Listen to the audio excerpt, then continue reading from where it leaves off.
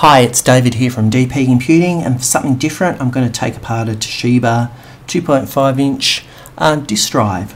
This one's a Toshiba MK3252 GSX drive, and I've actually removed all the screws currently. There is 7 screws, 1, 2, 3, 4, 5, 6, and there's one hidden under the label here right at the back.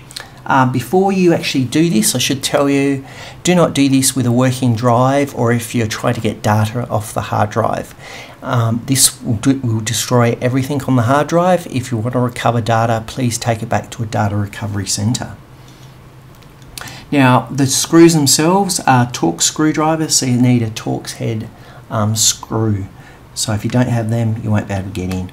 Once all the drives or all the screws are removed, you can take the cover off and see we've got the platter here and the drive heads here. The drive heads themselves move over the spinning discs like that, and are controlled by the little controller board which is on this side of the drive. So there we have it. We've got a internals of a Toshiba hard drive. If you have any questions, please let me know. Thank you.